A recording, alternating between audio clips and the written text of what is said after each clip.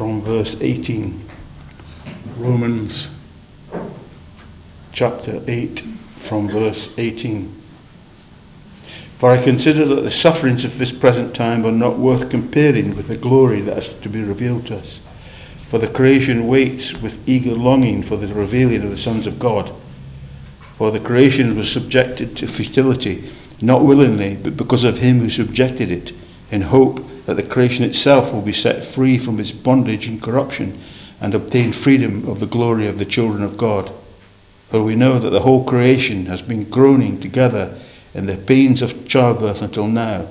And not only the creation, but we ourselves, who have the first fruits of the Spirit, groan inwardly as we eagerly await for adoption as sons, the redemption of our bodies. For this hope we are saved. Now hope that is seen is not hope, for who hopes for what he sees? But if we hope for what we do not see, we wait for it with patience.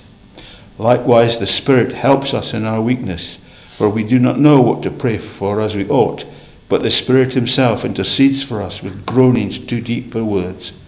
And he who searches hearts knows what is the mind of the Spirit, because the Spirit intercedes for the saints according to the will of God. And we know that for those who love God, all things work together for good, for those who are called according to his purposes.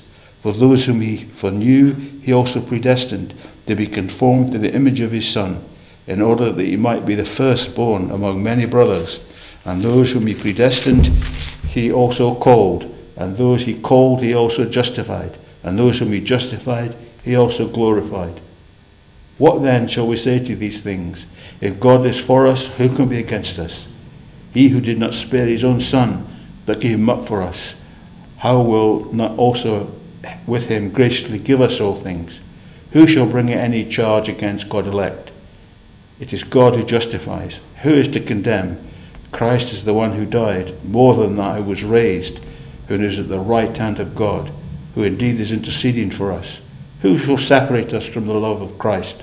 Shall tribulation, or distress, or persecution, or famine, or nakedness, or danger, or sword? As it is written, for your sake we have been killed all the day long. We are regarded as sheep to be slaughtered. No, in all of these things we are more than conquerors through him who loved us. For I am sure that neither death, nor life, nor angels, nor rulers, nor things present, nor things to come, nor powers, nor height, nor depth, nor anything else in all creation will be able to separate us from the love of God in Christ Jesus our Lord. This is the word of God. Do you remember Comical Alley?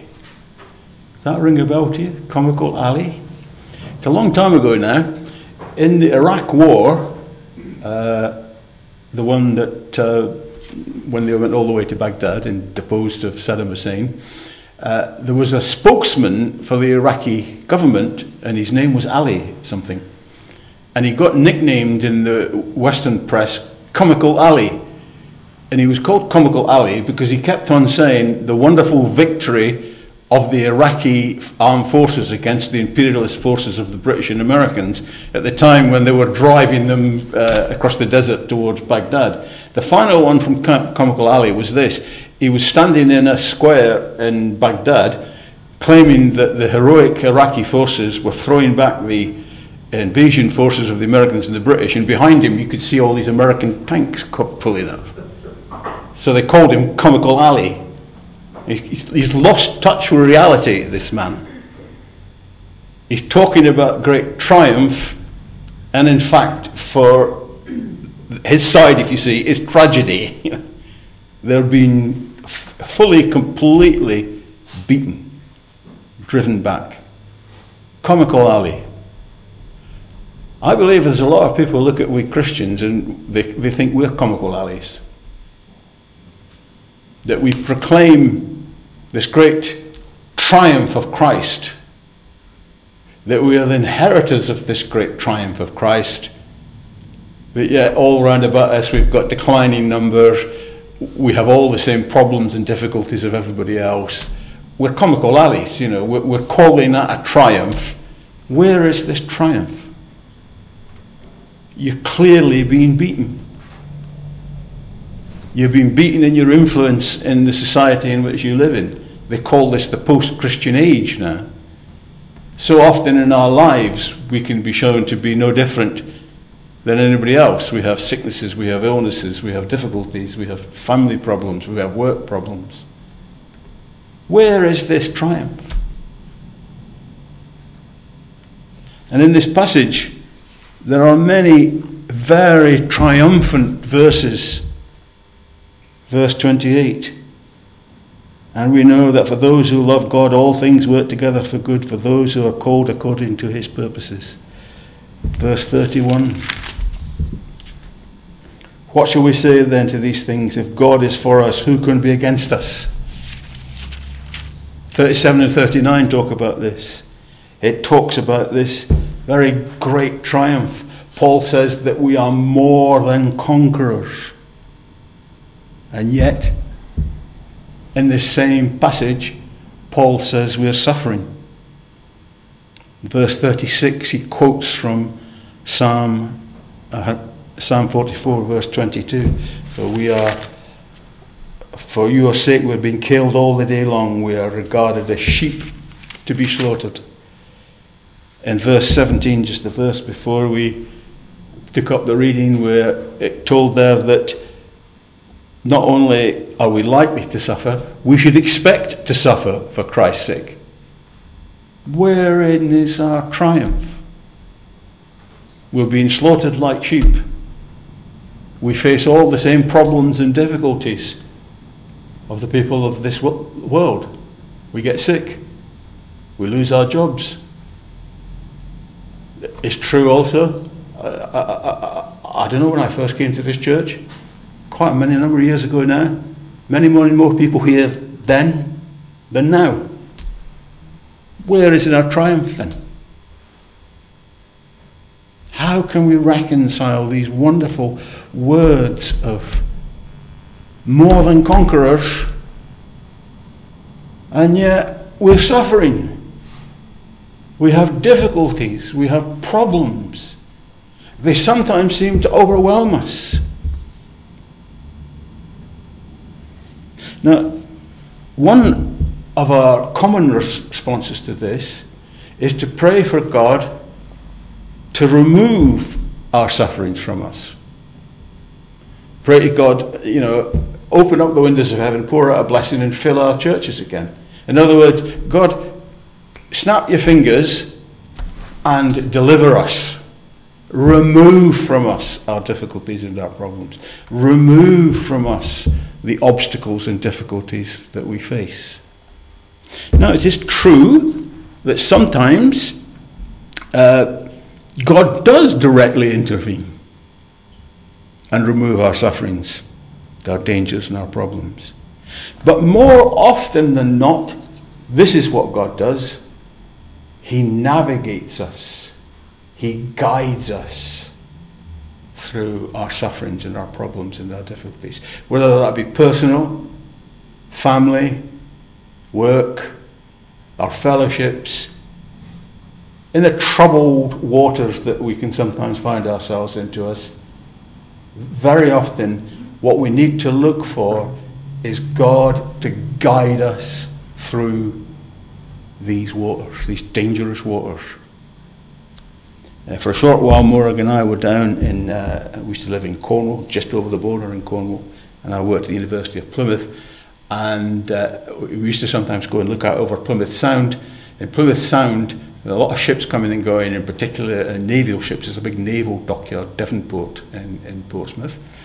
And I once saw, it's scrapped now I think, it was before the aircraft carriers we've got now, and they had one aircraft carrier. It wasn't an aircraft carrier, it was a helicopter carrier called HMS Ocean. It was a big ship, and I saw it coming in through Plymouth Harbour, Plymouth Sound, and it went up along this narrow passageway of the River Tamar to Devonport.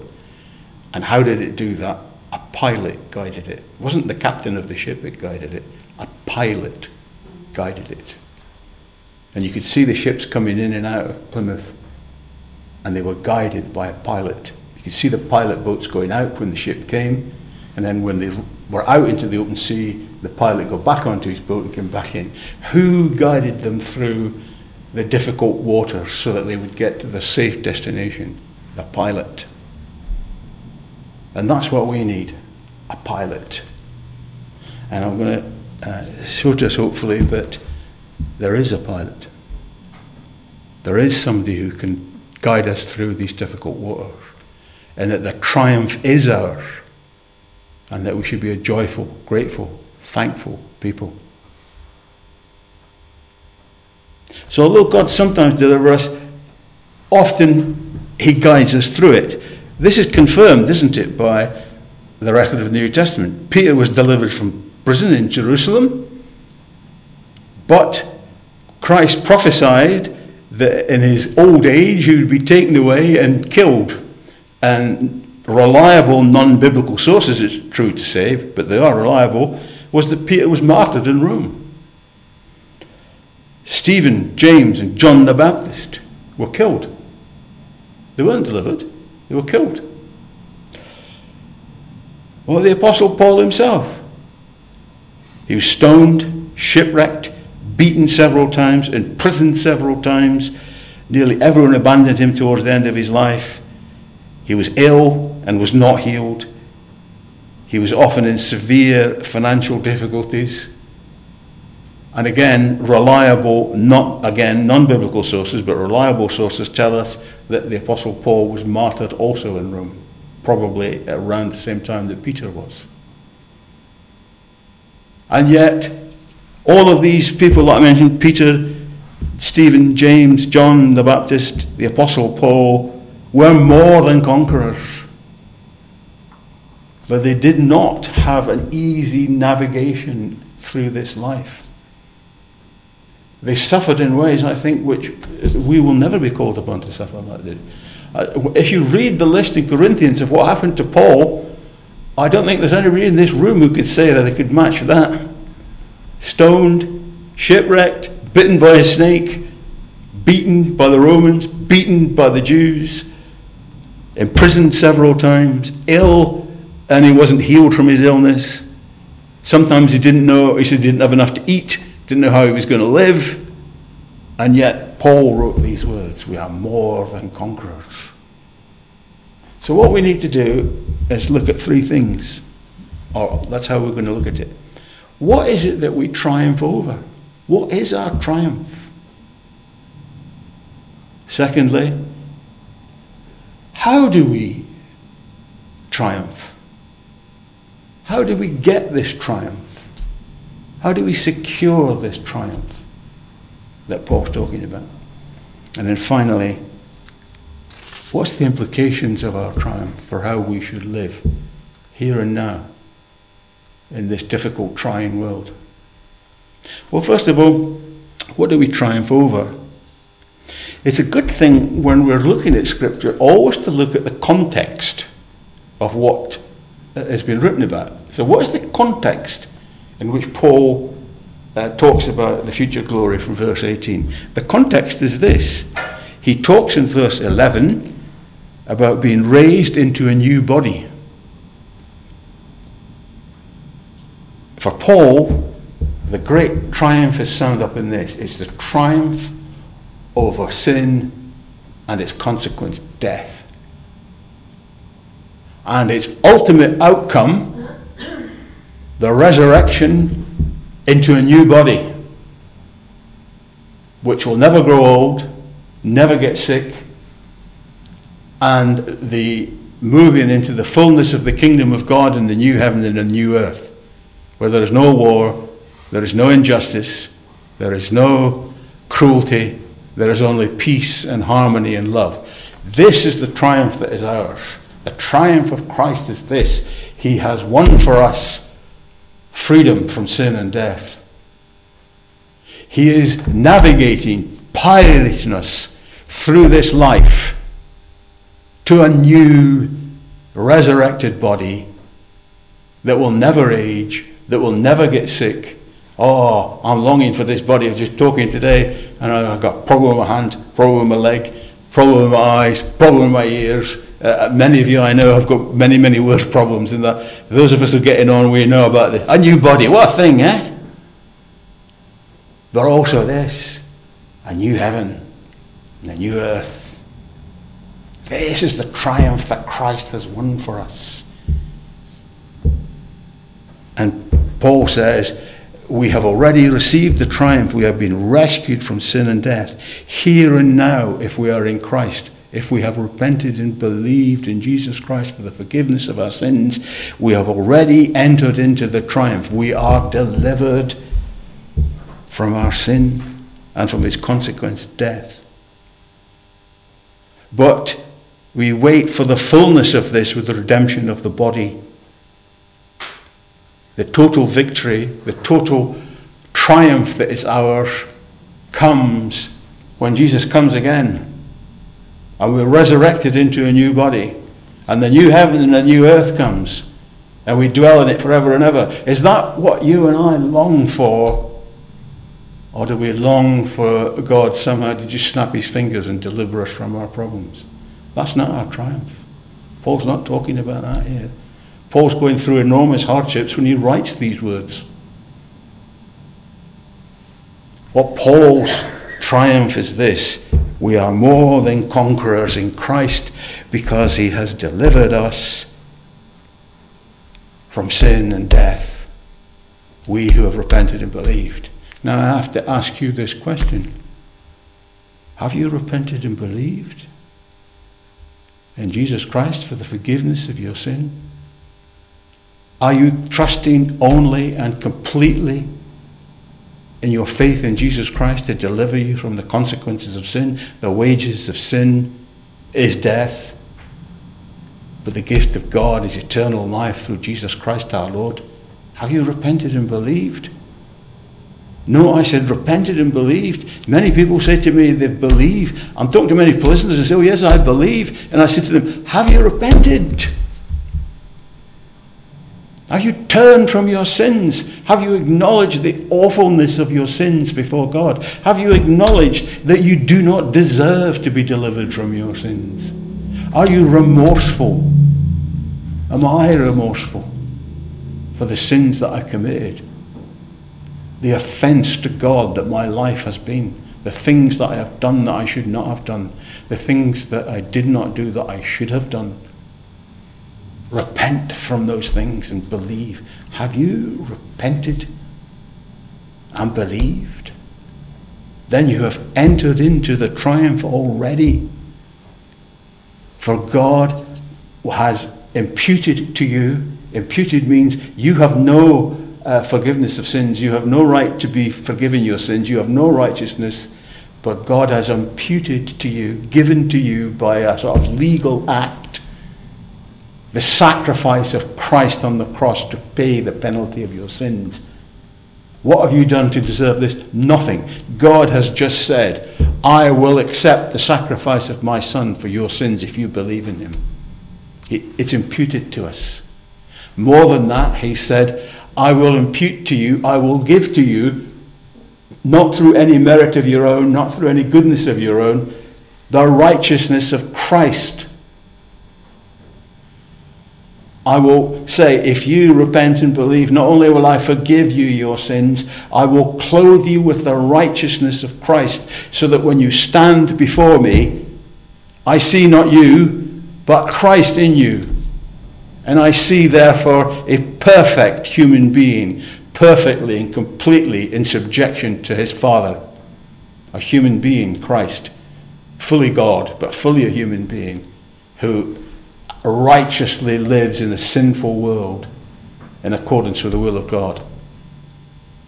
And God says, if you repent and believe, I impute this to you. Not that you have earned it, not that you're working towards it. I will give it to you. I have written a declaration. In Christ you will appear before me. Have you ever wondered, when you come in prayer before God, have you stopped for a minute and just thought about who he is? If you read in Revelation, or I read in Revelation, it says, and God's sitting on his throne, and angels are crying, holy, holy, holy. And elders are falling in the face before him. He is glorious and magnificent beyond understanding. He is holy and pure beyond understanding. Have you ever wondered, have I ever wondered, how can I come before him and say, Father, and he'll hear me? Because when I come before him as Frank, what does he see? He sees a sinner. He sees somebody who has done the things he should not do and has not done the things he should do. He's not holy. He is not pure. How dare he come before me, the holy, pure God? And the consuming fire of God would consume me. But when he looks at me, when I pray to him, when I come before him, what does he see? Thank God he doesn't see me. He sees Christ in me. Because not only has God imputed to us, given to us, he is imparted. Christ himself comes and dwells within us.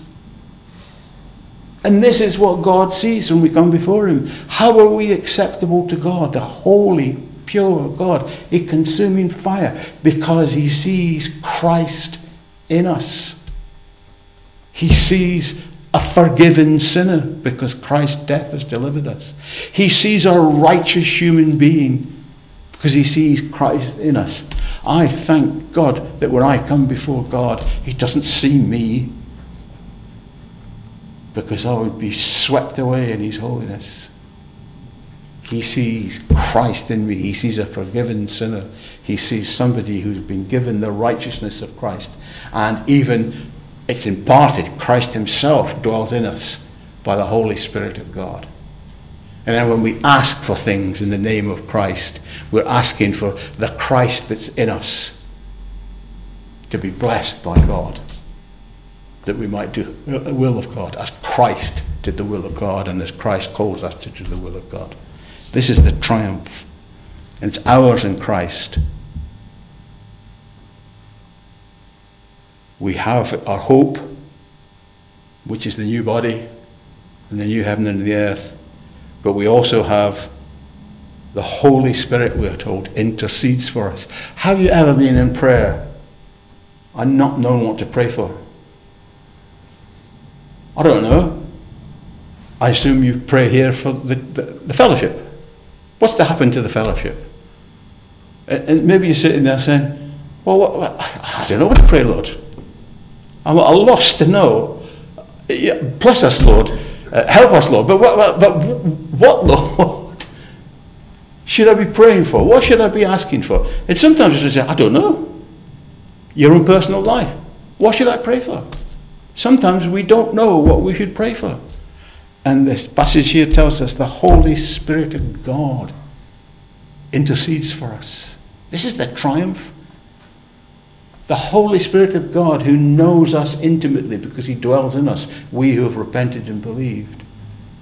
And the Holy Spirit of God who knows the mind of Christ and is in a place called the mind of Christ, and who knows the Father, because the Trinity are one, intercedes for us. Do you know what that means? God himself intercedes to himself for us when we don't know what to pray for.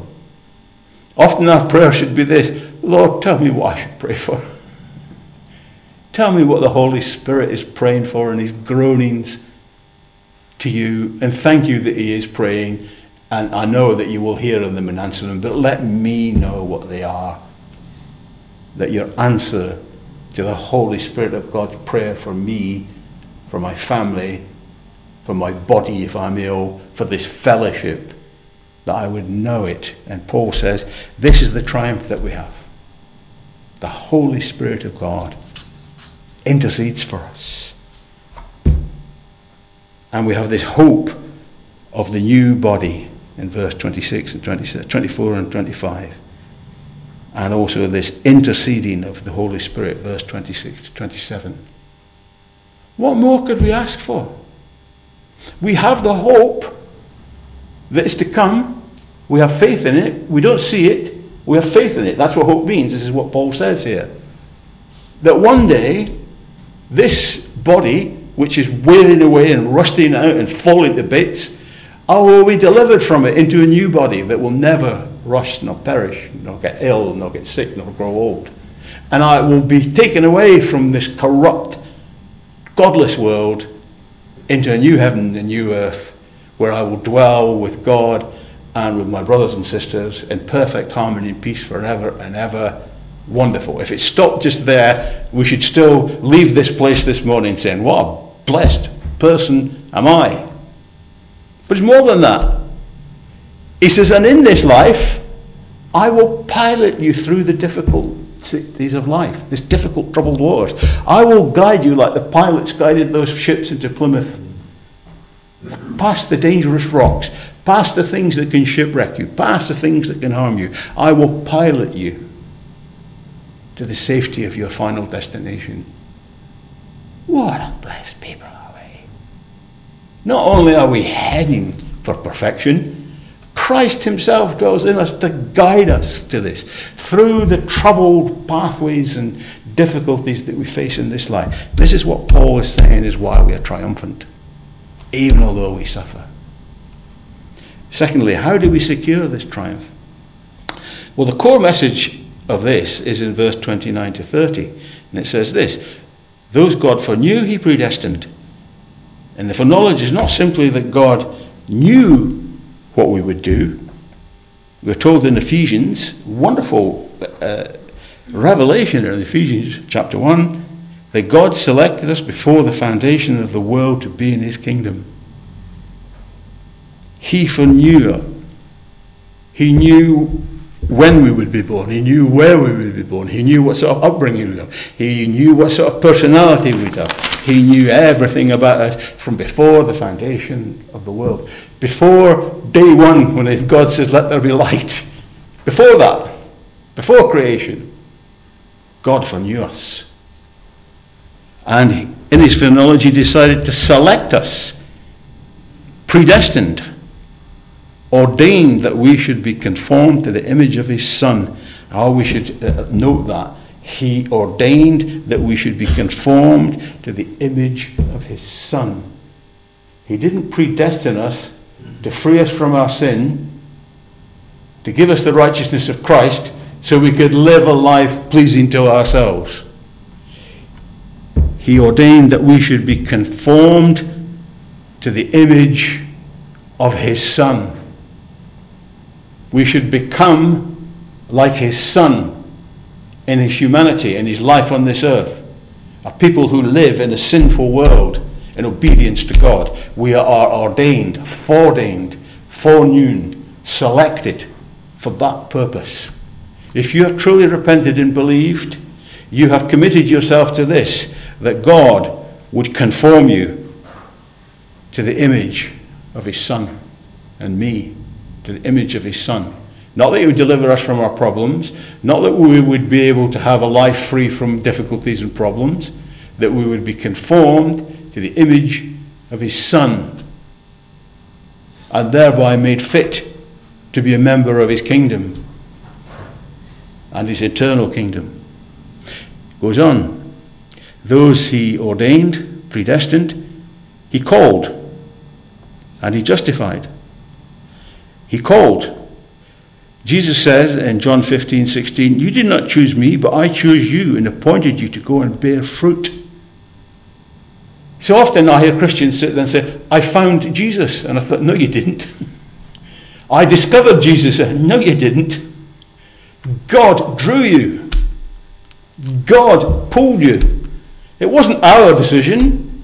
Our decision was to hear his call. When we're evangelizing, we're not introducing people to Jesus. We're pointing people to Jesus. We're saying, look, Jesus is calling you. If you're here, if you're listening to me, you're listening to the gospel, Jesus is calling you. Not me. Not you deciding that you're looking for Jesus. Jesus is calling you. Have you thought about that? If you and I have repented and believed truly, Jesus called us. He put his hand on our life. And he said, you, Frank, you I have chosen. My goodness, I didn't have to make it difficult for him. I resisted it to nobody's business. But you see, God had said, a friend of mine said this to me before I became a Christian. He said this, he said, Frank, he said, God has chosen to bless you, and bless you he will. You can fight and struggle against it all you like. God has decided to bless you.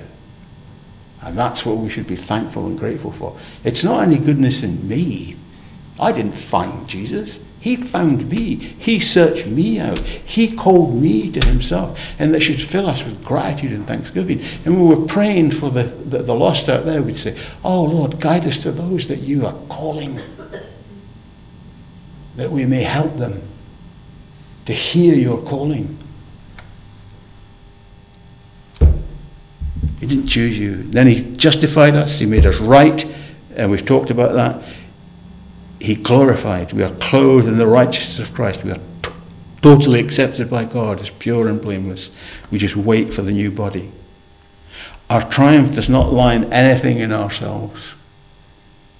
If it did, we could not be sure that we triumphed, because we are not capable of triumphing over sin and death.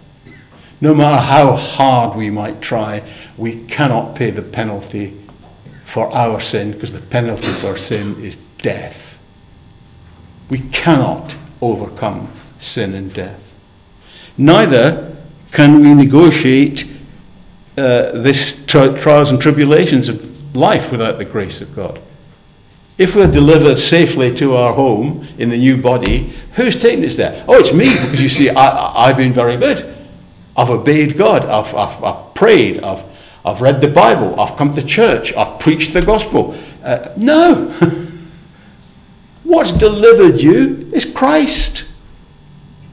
Not only has he delivered you from sin and death, he's delivered you from the trials and tribulations of this life. He's guided you to your home port, which is the new heaven and the new earth and the new body. Our triumph rests solely and completely in God, in Christ. This is where we can reconcile this issue of we're triumphant yet suffering. Yes, we are triumphant. Finally, what does the triumph mean for us? Paul says that nothing can separate us from our triumph over sin and death that comes from the love of God that is in Christ Jesus our Lord. For it's all of the grace of God. What can stop us? What can rob us of our triumph? Nothing. What can rob us of the experience of our triumph is this: we neglect to act upon what the Scripture clearly tells us is true. If we have repented and believed, Jesus Christ's death on the cross means that all of our sins are washed clean, and that we are clothed in the righteousness of Jesus Christ, and we are completely and absolutely acceptable to God in Christ. Nothing, but nothing, can take that triumph away from us. But what about the trials and tribulations of life? How did Paul manage to negotiate the trials and tribulations of his life that we looked about? Christ navigated him through it. Christ is trying to navigate us through our trials and our tribulations. The trials and tribulations of us as individuals, as wives, as husbands, as children, as employees, as a fellowship. As a fellowship, Christ is trying to navigate you through these troubled waters. Do you believe that? Do you act accordingly? Do I act accordingly? Jesus has triumphed over sin and death. Jesus is piloting his people towards their ultimate destination. Yes, it can be hard. Yes, it can be difficult. But the triumph is assured, for Christ has won the victory. Nothing, but nothing, Paul says. And he drives this home, doesn't he? Let's look at, in closing, at what he says cannot stop us.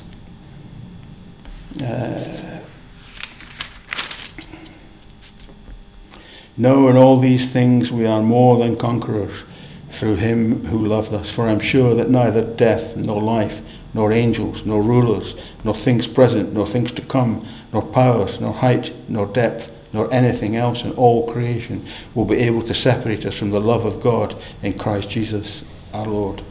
Verse 35, he says this: who shall separate us from the love of Christ? Shall tribulation, or distress, or persecution, or famine, or nakedness, or danger, or swords. No, in all of these things we are more than conquerors. Do we believe that? Do I believe that? We are more than conquerors in Christ.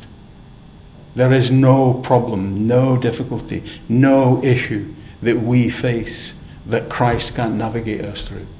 There is no sin that we have committed or will commit that faith in Jesus Christ's death on the cross cannot forgive us from.